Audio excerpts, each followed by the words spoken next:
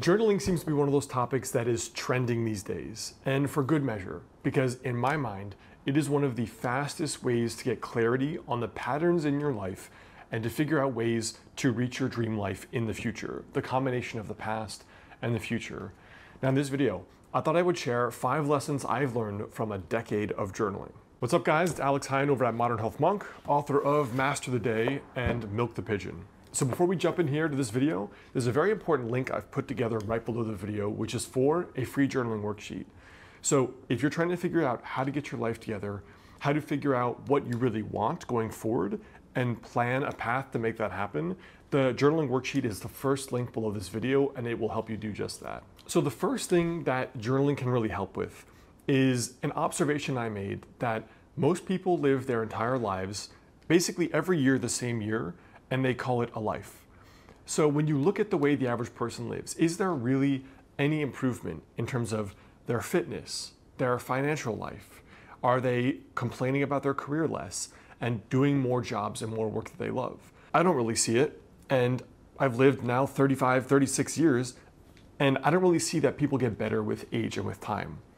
One of my first mentors said to me, he said, the thing about human lives is that people repeat the same things over and over and over again only because they don't learn.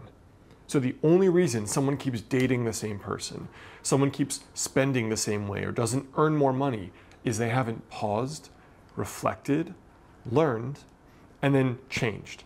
And in my mind, journaling is one of the best ways to do that. I mean, when I moved back from China in 2011 or 2012, I came home to no friends, no career, not knowing what I wanted to do.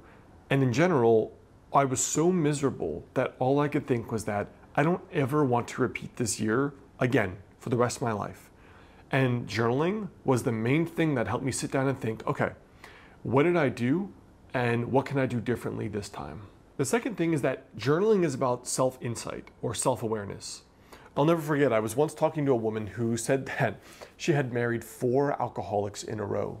So she was 65 at that time and had been married 4 times, divorced 4 times, and all 4 were alcoholics. Now, I'm not here to judge the woman. I'm just here to make an observation, which was that she didn't realize that she was really marrying and dating her father, who was the exact same guy with the exact same patterns. Now, maybe, again, there was a way that she could have prevented this if there was some self-awareness and some self-insight as to why she even did it the 3rd time, right? That these guys were all the exact same. And in my mind, journaling is one of the best ways to develop insight into your own life. One observation I've made about humanity is that lots of us repeat the same patterns. Now, those patterns may be financial, they may be relational, they may be health-wise.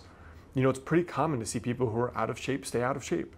It's really common to see people who chronically overspend, even if they get $1 million inheritance from their mother who died. It's really common for people to have the same issues with no friends or the wrong friends or whatever it is. And the only reason is because we don't have the self-awareness and we haven't learned from that lesson. So what are your patterns? In my mind, journaling is one of the best ways to unpack those patterns. If you're self-employed and you're earning the same income every year and it's not the income you want, in other words, you want to be earning a lot more money, that's because you're probably doing the same thing and hoping something will change. And if you're eating the same way and moving the same way and you don't have the body you want or the health you want, or if you're doing the same thing in terms of your personal habits and you're always complaining about not having friends or not having fun things to do, there's only one person to blame. Just look in the mirror. The third thing that journaling can really help you do, in my experience, is that it can really help you design your life rather than be a victim of life. I'll never forget, there's something really magical about spending 1 hour a day working towards a goal. There's a story I tell here that comes from Earl Nightingale, the personal development speaker, where he says this guy passed a bunch of unemployed steelworkers during the Great Depression. And these guys were all complaining that they're out of work and they can't find jobs, yada, yada, yada. They've been doing this career for 20 years. And he went home thinking and thought, man, if these guys even dedicated 1 hour a day to working on a craft or another skill, in literally 1 hour a day over 20 years, they could have become an open heart surgeon and had a whole host of other skill sets that would have been valuable in the Depression. So they never would have been out of business, in other words. And I've thought about this quite a lot because I've applied this to my own life since learning about this lesson. Where, if you want to become a YouTuber, this was never a vision of mine, right? I never had the idea or the thought because I never followed YouTubers. So when I learned that I liked teaching and I liked doing it in the form of video, I just dedicated 1 hour a night to testing out this new medium.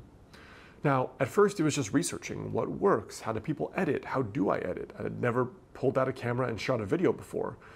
So after planning content, shooting content, scripting content, editing content, uploading, all of that was done in about an hour a day.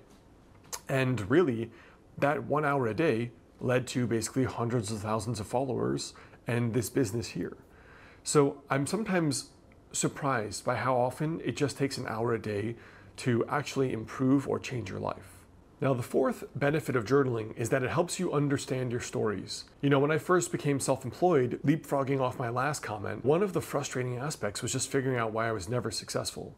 I felt like I had a good work ethic, I felt like I was doing things right, but in general, it just wasn't working out financially, so I couldn't really quit my job for a long time. When I was journaling about a lot of beliefs I had as an entrepreneur, the main thing that I had learned was that I had all these negative beliefs. I'm not a businessman. Other people just have a business interest or business expertise, or that's what they like. That's what they're good at.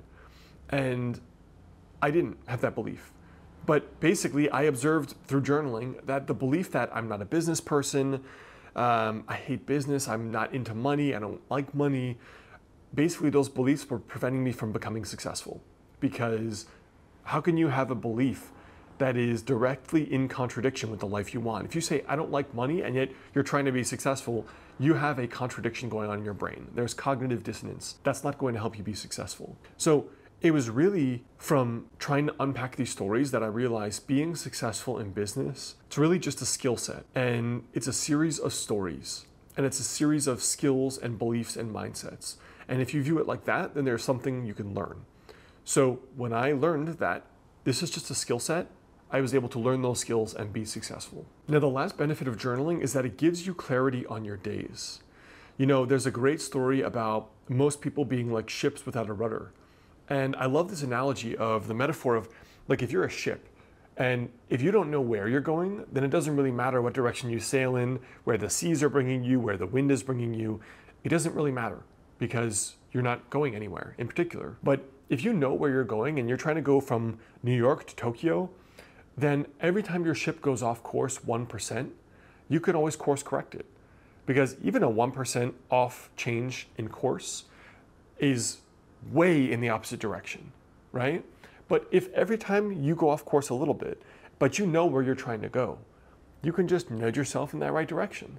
And a journal entry is one of the best ways to do that. Not only to plan what you want, where you want to go, but even just reflect. I said in a year from now, I was going to have lots of friends, be working on my book, and be a YouTuber.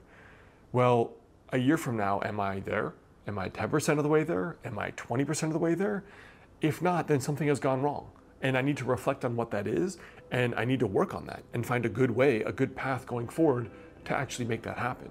So it's one of the best ways to not be a ship without a rudder, but to be clear on what you want, and once a month or once a day, course correct to make sure that's actually happening and not just be delusional. So in my mind, journaling is one of the best ways to prevent having a midlife crisis because you're always clear about the life you want and the best direction to get there.